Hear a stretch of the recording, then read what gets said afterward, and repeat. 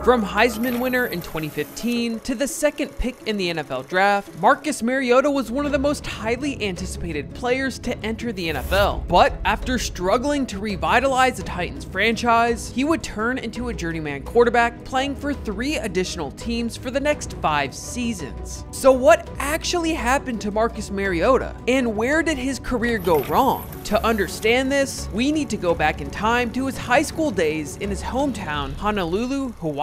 Marcus Mariota was born in Honolulu, Hawaii on October 30th, 1993. He comes from a diverse background, being of Samoan descent on his father's side and German descent on his mother's side. Mariota attended St. Louis High School, where he shined as a 2-sport athlete in football and track. Despite being relatively unknown during his high school career, he emerged in his senior season as the starting quarterback, leading his team to an 11-1 record and state title. And during that season, Mariota threw for over 2,500 yards and 32 touchdowns. His athleticism didn't stop on the field either, because he won the Fastest Man Award at the National Underclassmen Combine and contributed to his high school relay team state title. Despite his impressive athletic accomplishments, Mariota was somewhat overlooked in the recruiting process. It wasn't until he attended an Oregon football camp in the summer of 2010 that the Ducks coaching staff noticed his potential. After watching him practice, Oregon's offensive coordinator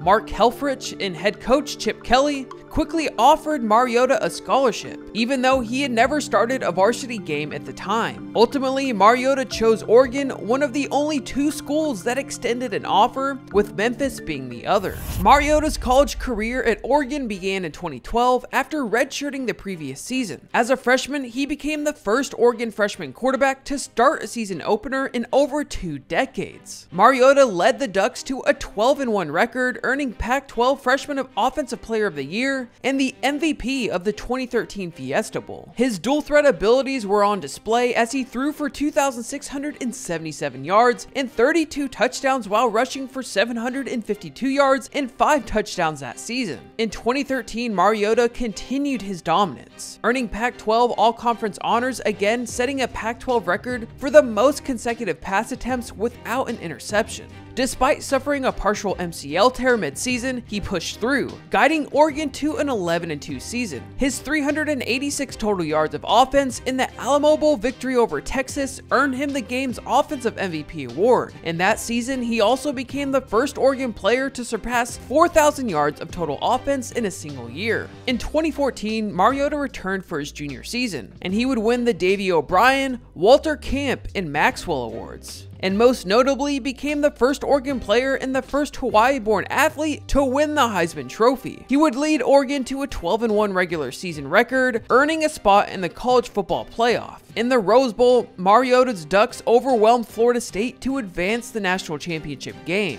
This game was crazy. I remember watching them blow out Florida State 59-20. I'll just say it was a rough day for Jameis Winston. But unfortunately, Oregon lost to Ohio State in the National Championship game, and Mariota would soon declare for the 2015 NFL Draft. Marcus Mariota's NFL journey is one marked with highs and lows, where initial success and promises were met with challenges due to injuries and competition. He was drafted 2nd overall in 2015 by the Tennessee Titans. He entered the league with a fanfare, immediately selling the highest number of NFL jerseys, even surpassing the likes of Tom Brady and fellow draftee Jameis Winston. When he took the field in his first regular season game, he delivered a historic performance. Mariota threw for 4 touchdown passes in the first half, achieving a perfect passer rating in his NFL debut, and he became the first rookie quarterback to throw for 4 touchdowns and no interceptions in his first game, setting the tone for what many believed would have been an MVP season and legendary career.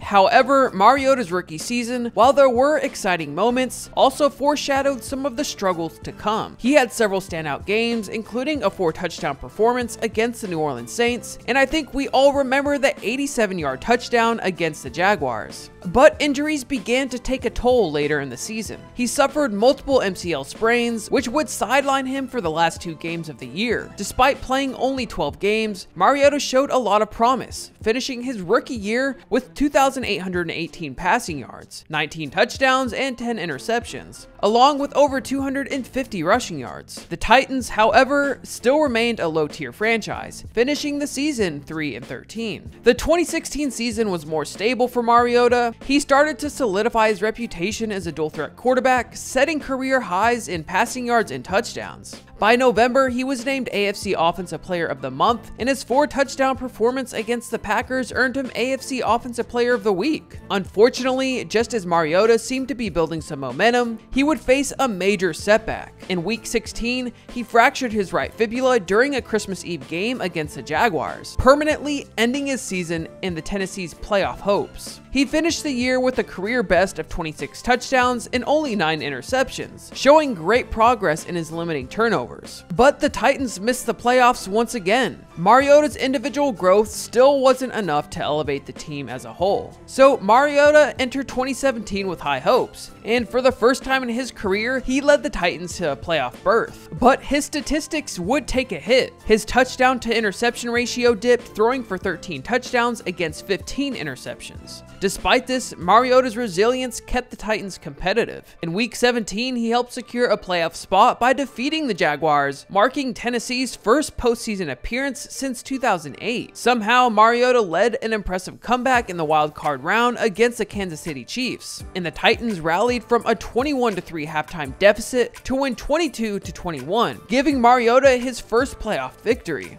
Unfortunately, the run ended the next week in a tough loss to the New England Patriots. The 2018 season was a mixed bag for Mariota. Injuries continued to be a reoccurring theme as he suffered an elbow injury in Week 1 that kept him in and out of the lineup throughout the season. Despite notable performances such as a comeback win against the Philadelphia Eagles and a win against the New England Patriots, Mariota struggled with consistency. He finished with career lows in passing yards and touchdowns, and the Titans missed the playoffs after losing a critical Week 17 game against the Colts. Not all the blame for a struggling franchise falls on one player though, but at this point the narrative that was being shared around Mariota was centered around injury and just the inability to turn around a poorly managed team. By 2019, the Titans' patience with Mariota began to wear thin. After a promising start to the season, in which he threw for 3 touchdown passes in 2 of the first 4 games, things fell apart in Week 6 after the Denver Broncos. Mariota was benched mid-game after a dismissal performance, and backup Ryan Tannehill was named the starter for the remainder of the season. Tannehill thrived in Mariota's absence, leading the Titans on an improbable playoff run to the AFC Championship. For Mariota, the writing was on the wall. His 5-year tenure with the Titans ended as the franchise signed Tannehill to a long-term contract in the offseason.